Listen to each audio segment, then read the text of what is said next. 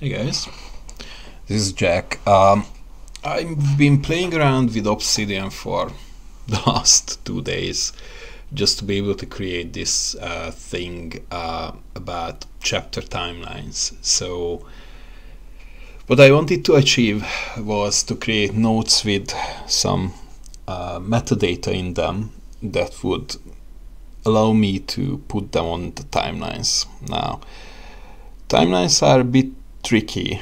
So all of this is about writing a book, right? So timelines are a bit tricky because there are like several timelines in the book. Like there is one when one of the characters is doing something, and then say there is another one when another character is doing something.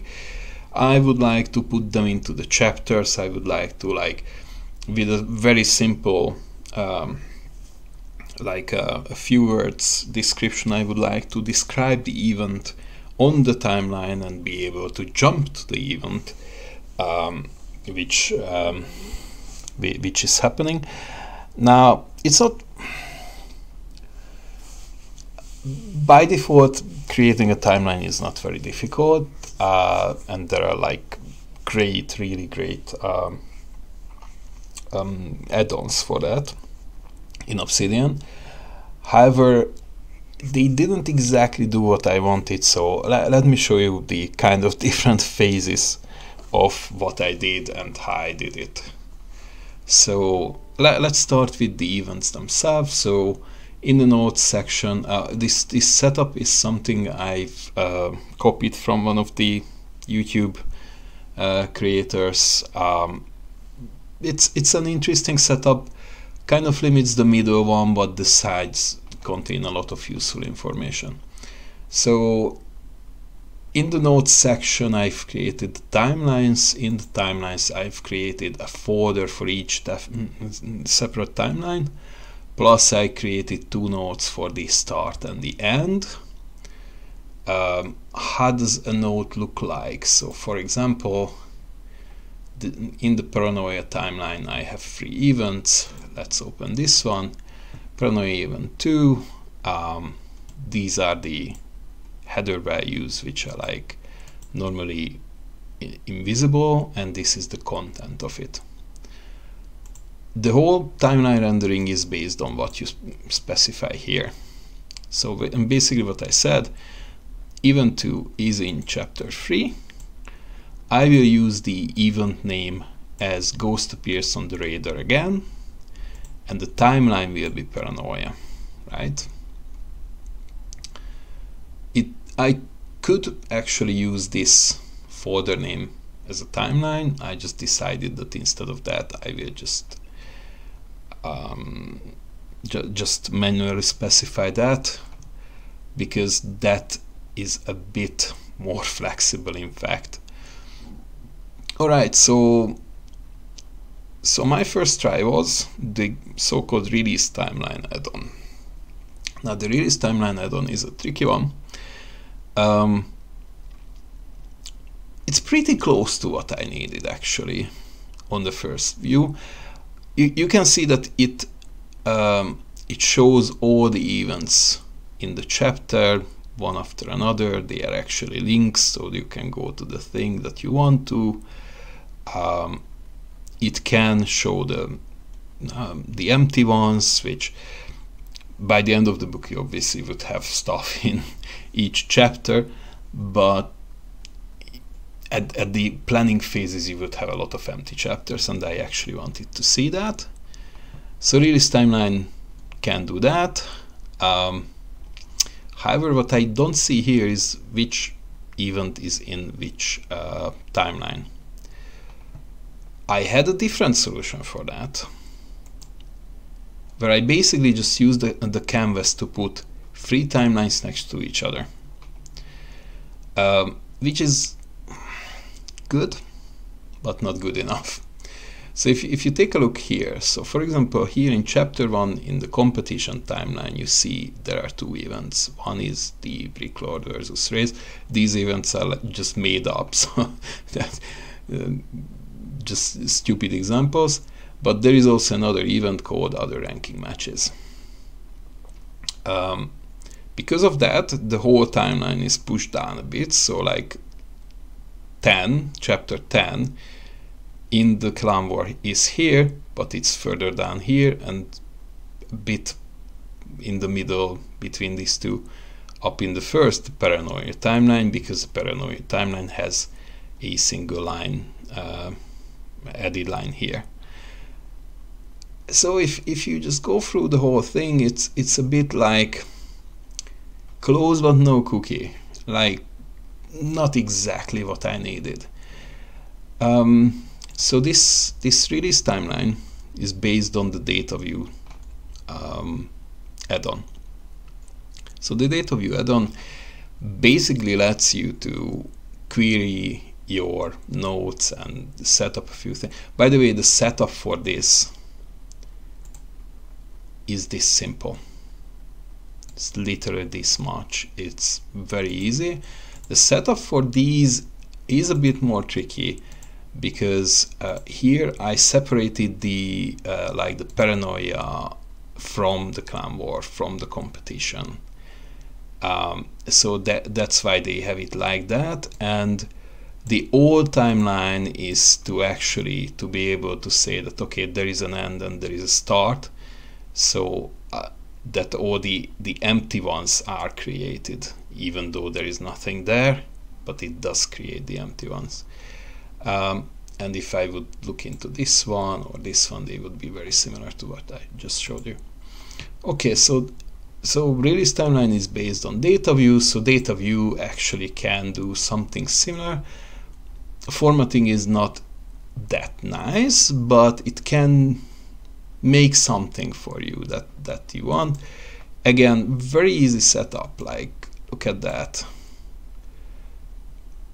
It's nothing complicated. Pretty much just a basic like SQL kind of expression, and it shows you this table. This table is actually already pretty useful. You see that, okay, in chapter 1 we have these 4 events, and then, you know, chapter 3, chapter 6, blah blah blah, you go on. So that's not bad. Just not quite good enough yet.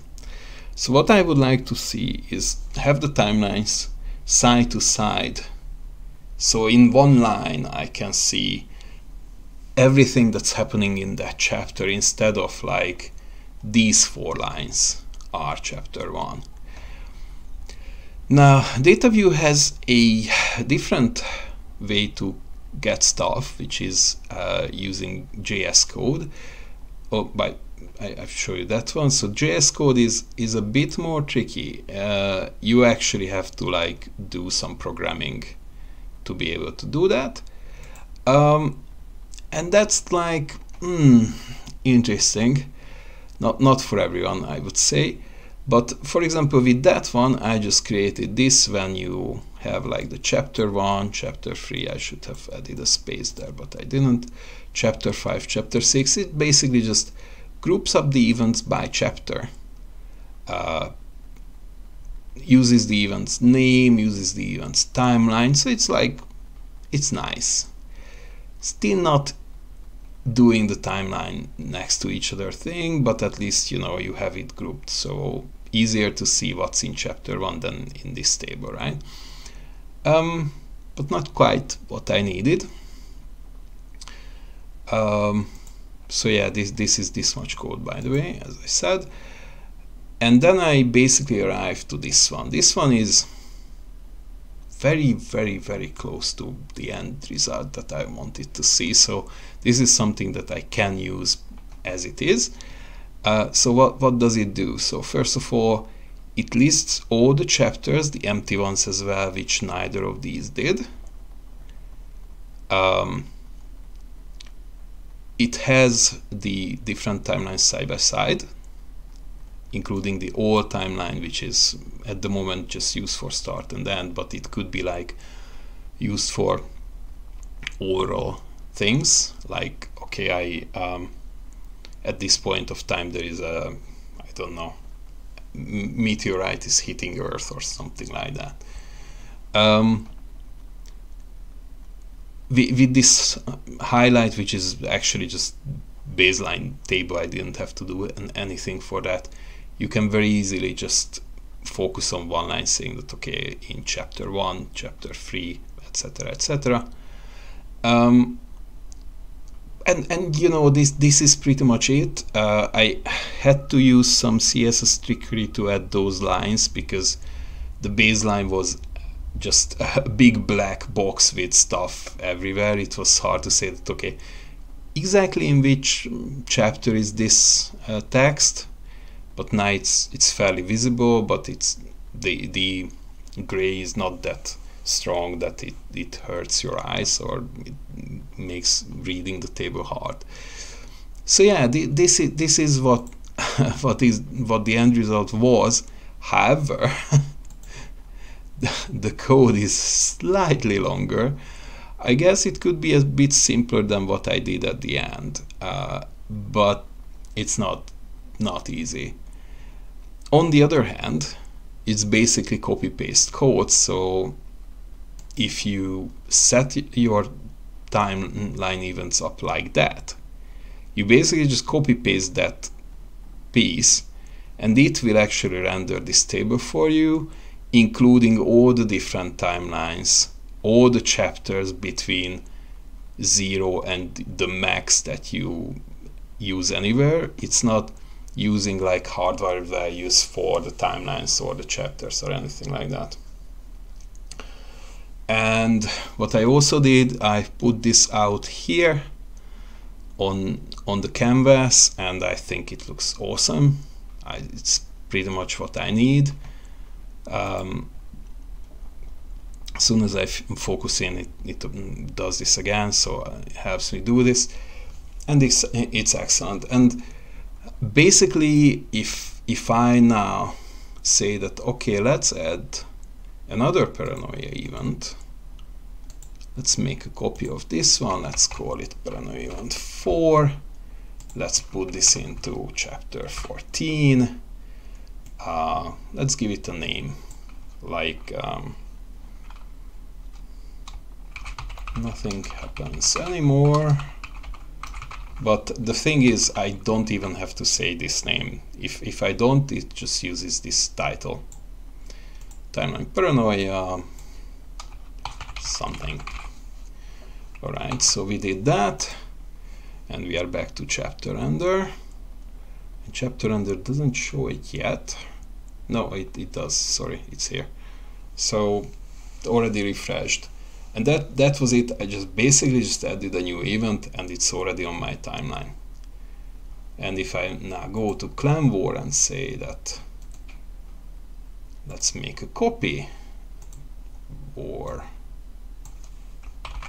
doesn't go well, and this is the funny part. So because of this, I might not be able to do it. So I need to add it here. Let's put it in chapter 11, and again, if we go back, the war doesn't go well. Yay! So yeah, this is what I did. This is how it works. I hope you guys like it. Any questions, let me know, and you know, keep on writing.